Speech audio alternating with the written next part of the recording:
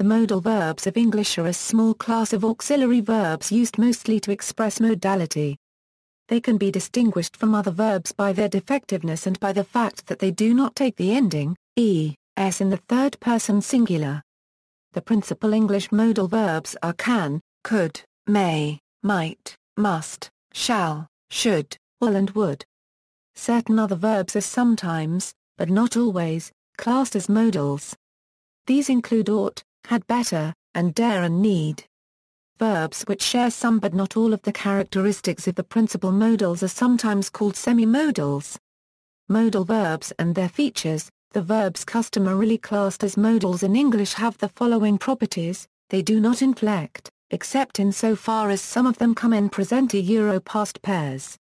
They do not add the ending, es in the third person singular.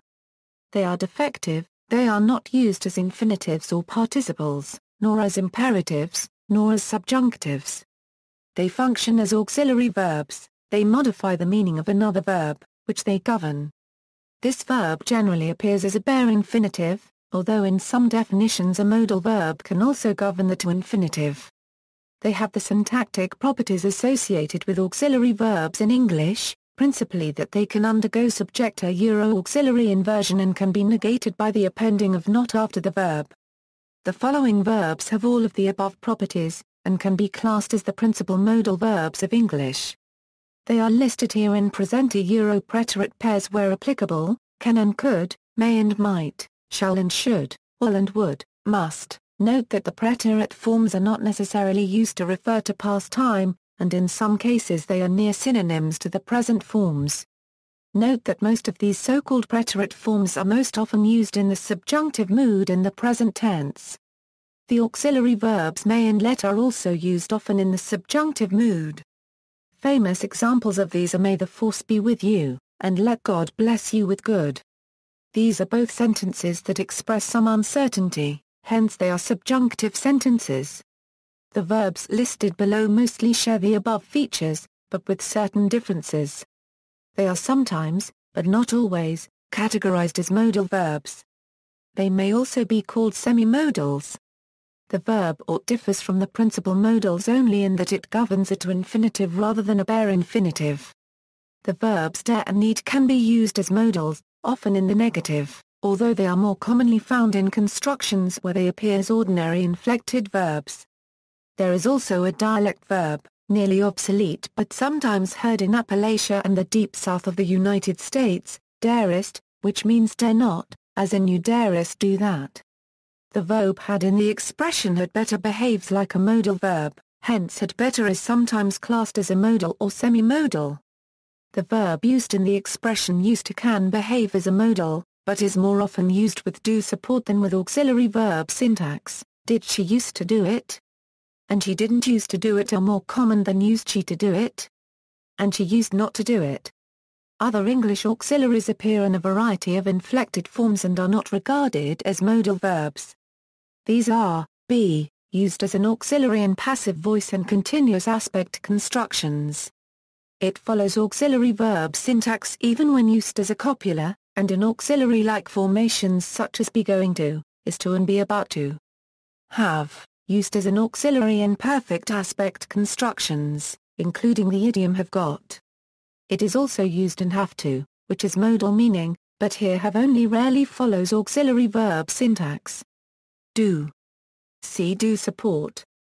For more general information about English verb inflection and auxiliary usage, see English verbs and English clause syntax. For details of the uses of the particular modals, see usage of specific verbs below. Etymology: the modals can and could are from Old English can, n, and cre 3/4, which were respectively present and preterite forms of the verb kunnen. The silent L in the spelling of could results from analogy with would and should. Similarly, may and might are from Old English margi and miart, respectively present and preterite forms of magen. Shall and should are from seal and sealda, respectively present and preterite forms of skillan. And will and would are from will and wilda, respectively present and preterite forms of willon. The aforementioned Old English verbs kunnen, magen, skillan and willen followed the preterite present paradigm, which explains the absence of the ending s in the third person on the present forms can, may, shall and will. The verb must comes from Old English most, part of the verb motan. This was another preterite present verb, of which most was in fact the preterite.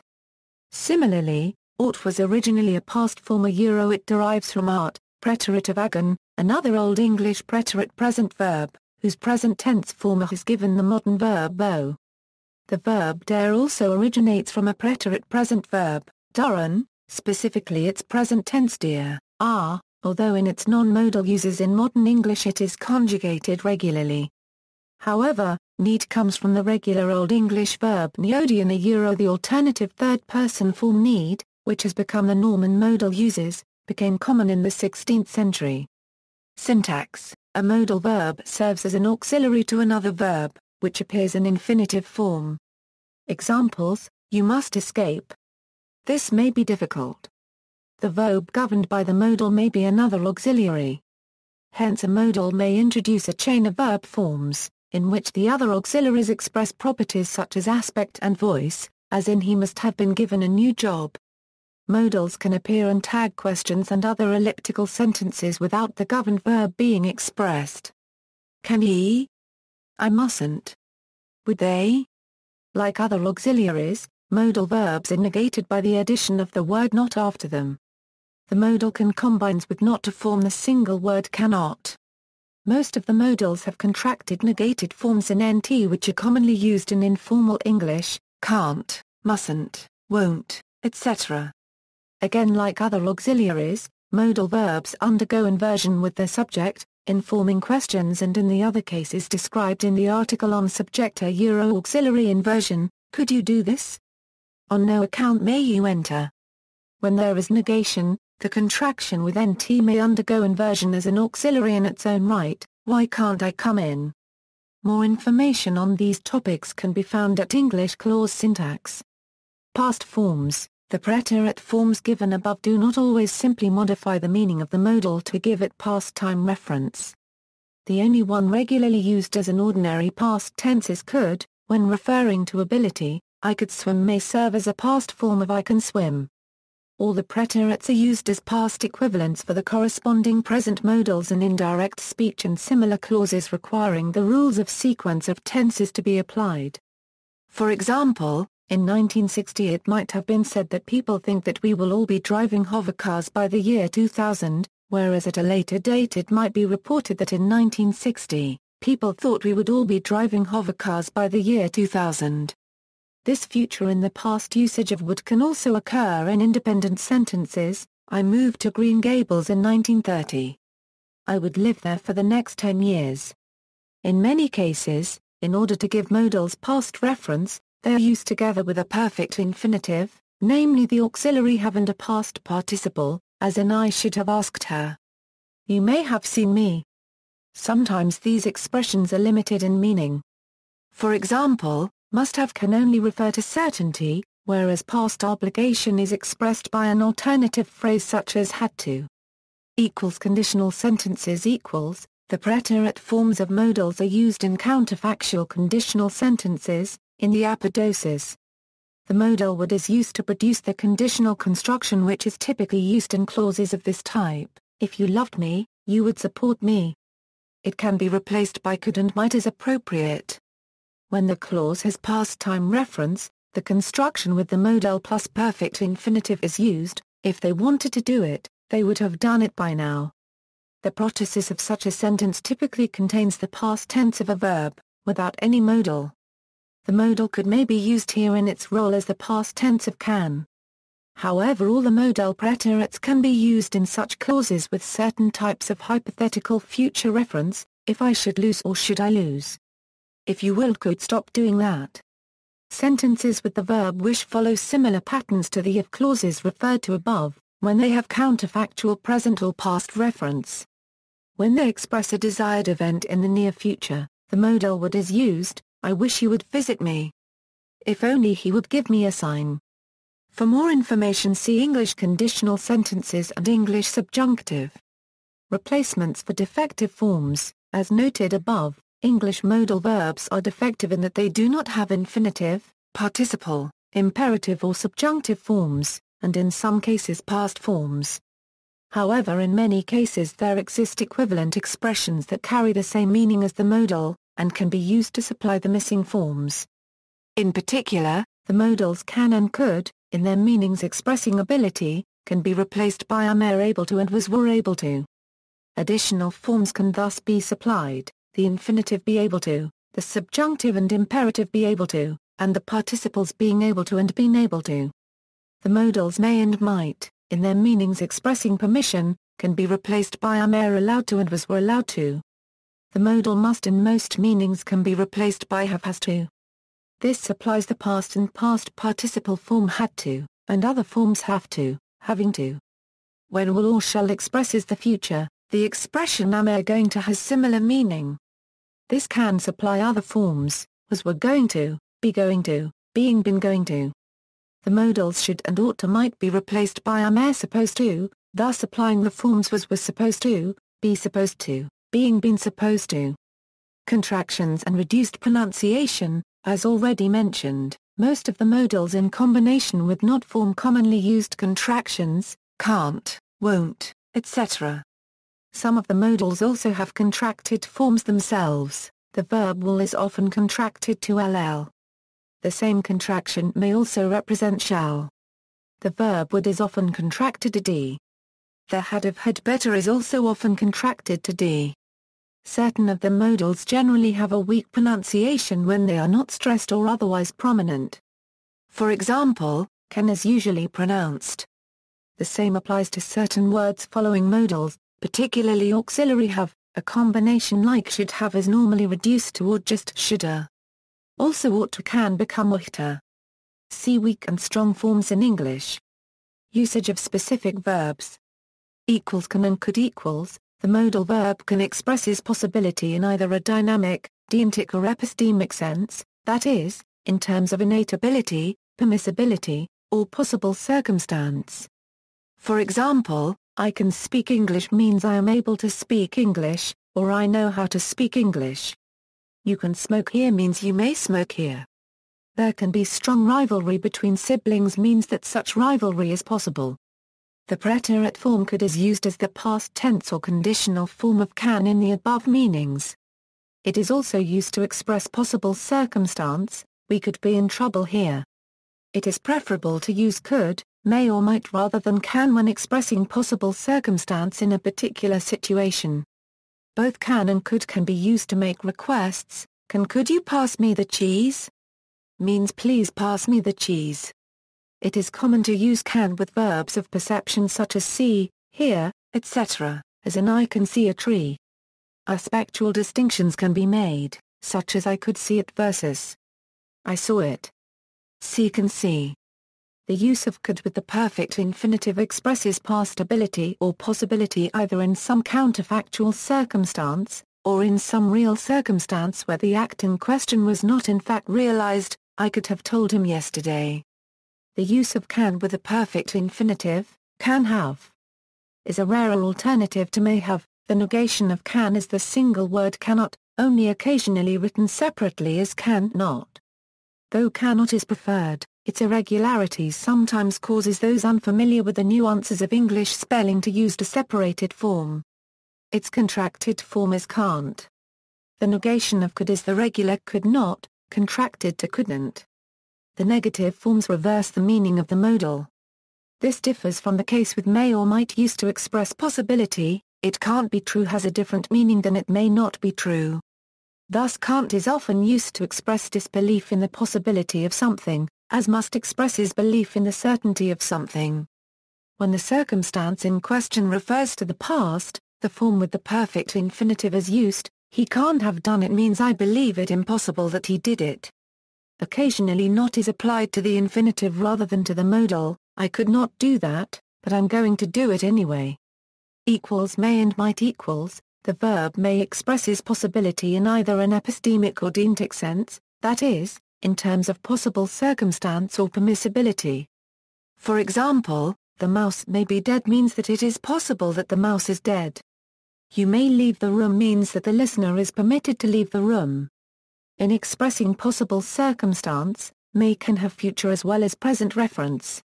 The preterite form might is used as a synonym for may when expressing possible circumstance. It is sometimes said that might and could express a greater degree of doubt than may. For uses of might in conditional sentences, and as a past equivalent to may in such contexts as indirect speech, see past forms above. May can also express irrelevance in spite of certain or likely truth. He may be taller than I am, but he is certainly not stronger could mean while it is true that he is taller than I am, that does not make a difference, as he is certainly not stronger.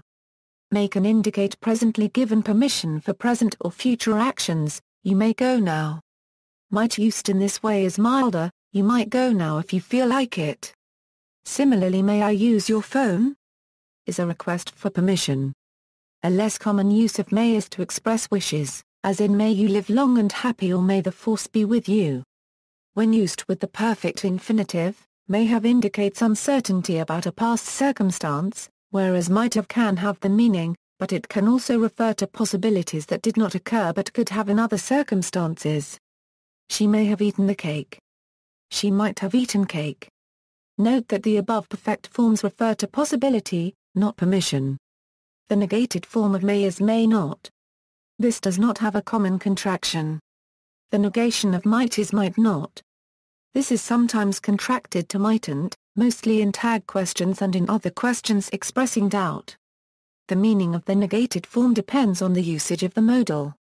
When possibility is indicated, the negation effectively applies to the main verb rather than the modal. That may might not be means that may might not be, that is. That may fail to be true.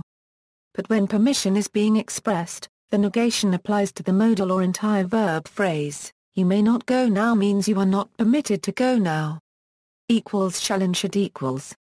The verb shall is used in some varieties of English in place of will, indicating futurity, when the subject is first person. With second and third person subjects, shall indicates an order, command or prophecy. Cinderella, you shall go to the ball. It is often used in writing laws and specifications. Those convicted of violating this law shall be imprisoned for a term of not less than 3 years. The electronics assembly shall be able to operate within a normal temperature range. Shall is sometimes used in questions to ask for advice or confirmation of a suggestion. Shall I read now? What shall we wear? Should is sometimes used as a first-person equivalent for would, in the same way that shall can replace will. Should is also used to form a replacement for the present subjunctive in some varieties of English, and also in some conditional sentences with hypothetical future reference. See English subjunctive and English conditional sentences. Should is often used to describe an expected or recommended behavior or circumstance. It can be used to give advice or to describe normative behavior, though without such strong obligatory forces must or have to. Thus you should never lie describes a social or ethical norm. It can also express what will happen according to theory or expectations. This should work. In these uses it is equivalent to ought to. Both shall and should can be used with the perfect infinitive, in their role as first-person equivalents of will and would. Also shall have may express an order with perfect aspect. When should is used in this way it usually expresses something which would have been expected, or normatively required, at some time in the past, but which did not in fact happen. I should have done that yesterday. The negative forms are shall not and should not, contracted to shan't and shouldn't. The negation effectively applies to the main verb rather than the auxiliary. You should not do this implies not merely that there is no need to do it, but that there is a need not to do it. Equals will and would equals, the modal will is often used to express futurity.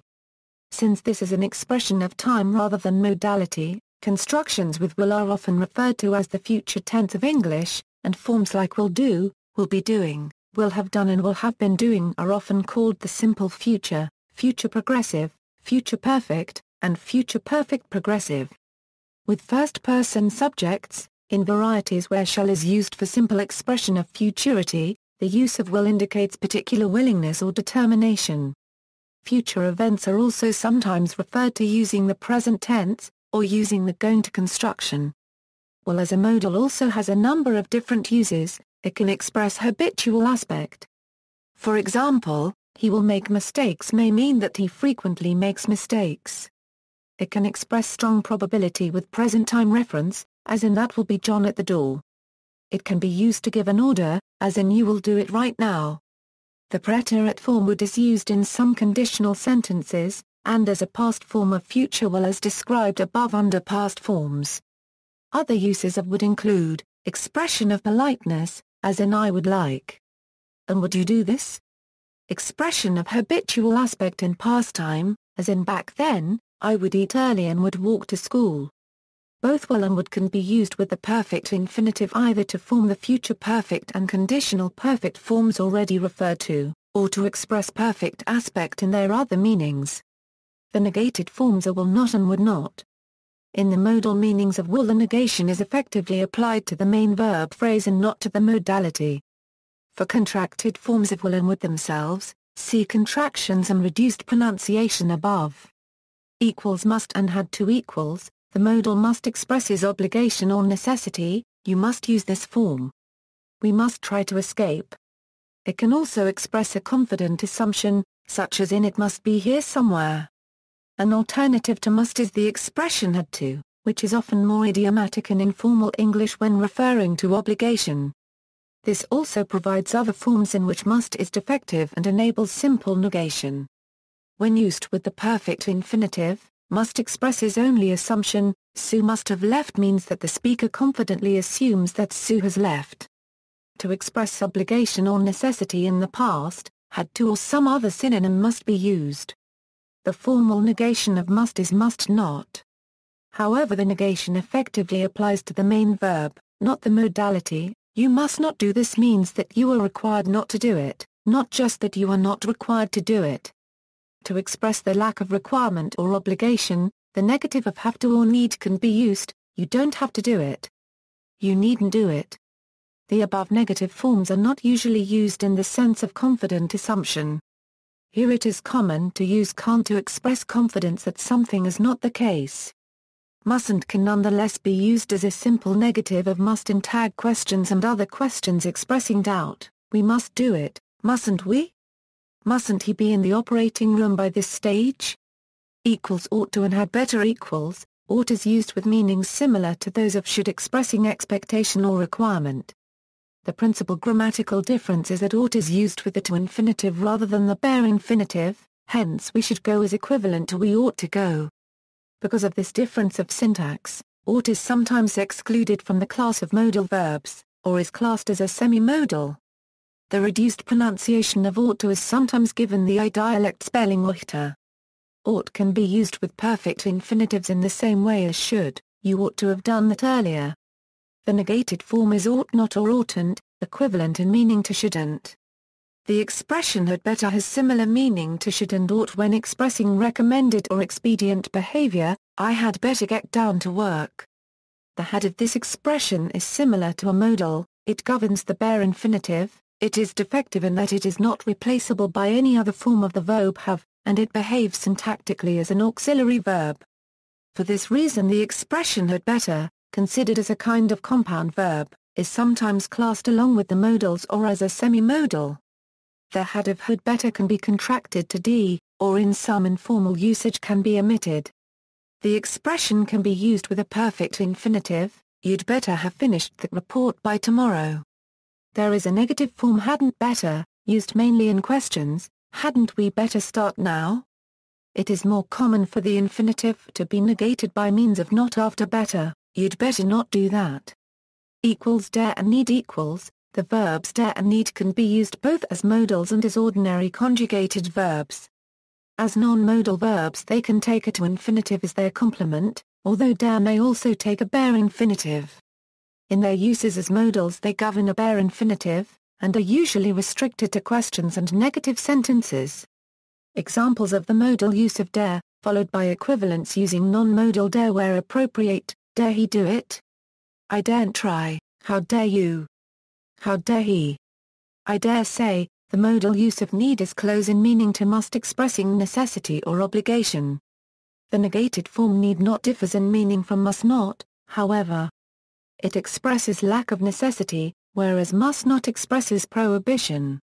Examples, Need I continue? You needn't water the grass. Modal need can also be used with the perfect infinitive, need I have done that?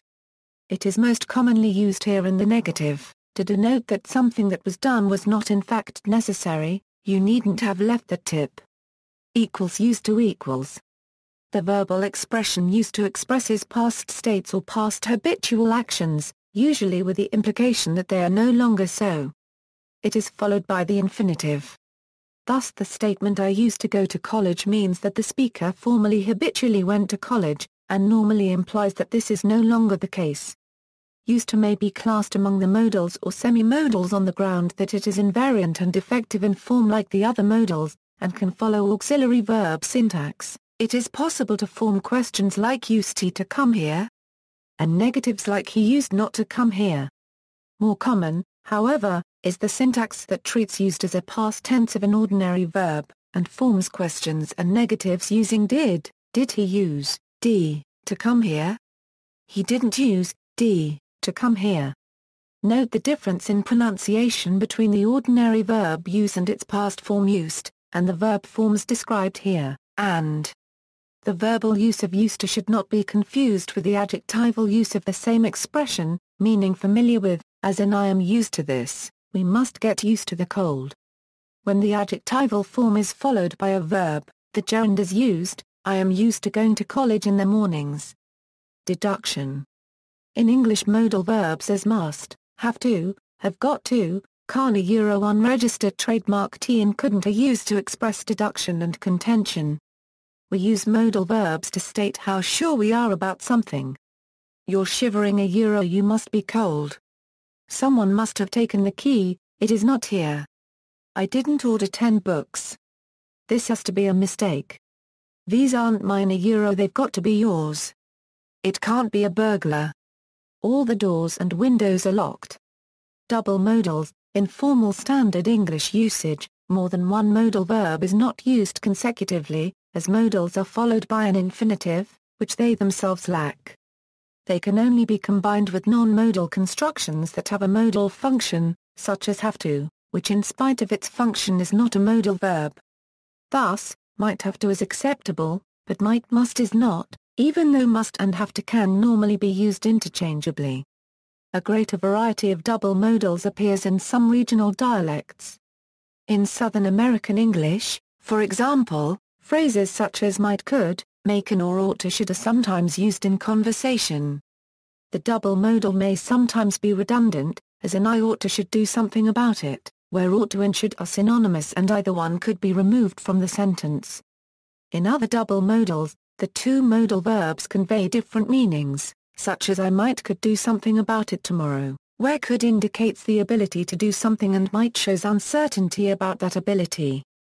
These kinds of double modal phrases are not regarded as standard, although a combination of a modal with a modal-like construction may be used instead. I might could do something about it is more often expressed as I might be able to do something about it, which is considered more standard. Similarly, used to could, which appears for example in country singer Bill Carlisle's 1951 song Too Old to Cut the Mustard, I used to could jump just like a deer, but now I need a new landing gear. I used to could jump a picket fence, but now I'm lucky if I jump an inch, is usually expressed as used to be able to. Double modals can also be avoided by replacing one of the modal verbs with an appropriate adverb, such as using probably could or might possibly in place of might could. Double modals also occur in the closely related Germanic language Scots. Comparison with other Germanic languages, many English modals have cognates in other Germanic languages, albeit with different meanings in some cases. Unlike the English modals, however, these verbs are not generally defective. They can inflect, and have forms such as infinitives, participles and future tenses. Examples of such cognates include, in German, ma paragraph gen, ma 1/4 sen, car paragraph nnen, sollen, wollen. Cognates of may, must, can, shall, and will. Although German shares 5 modal verbs with English, their meanings are often quite different. Ma paragraph gen does not mean to be allowed, but may is modal and to like to is normal verb. Wollen means will only in the sense of to want to, and is not used to form the future tense. Ma 1/4 sen, car paragraph nnen, and solon are used similarly as English must, can, and shall. Note, however, that the negation of ma 1/4 sen is a literal one in German, not an inverse one as in English. This is to say that German ich muss means I'm bound to do it, and ich muss nicht accordingly means I'm not bound to do it. English to have to behaves the same way, whereas English must expresses an interdiction when negated. Broken is sometimes used like a modal verb, especially negated, in Dutch, mogen, moten, kunnen, zullen, willen. Cognates of may, must, can, shall, and will. In Danish, tte, kan, vil, skal, cognates of may must, can, will, shall. In Swedish, marjen star, kunna, vilja, ska, ll, cognates of may might, must, can, will, shall. They generally have the same corresponding meanings in English, with the exception of vilja, which means to want to. Since modal verbs in other Germanic languages are not defective, the problem of double modals does not arise. The second modal verb in such a construction simply takes the infinitive form, as would any non-modal verb in the same position. Compare the following translations of English I want to be able to dance, all of which translate literally as I want can dance. German, ich will tanzen car paragraph nnen. Dutch, ich will kunnen dansen. Danish, jag vil kun dans. Swedish, jag vil kunna dansa. See also, tense euro aspecta euro mood, invariant auxiliaries. Notes. References.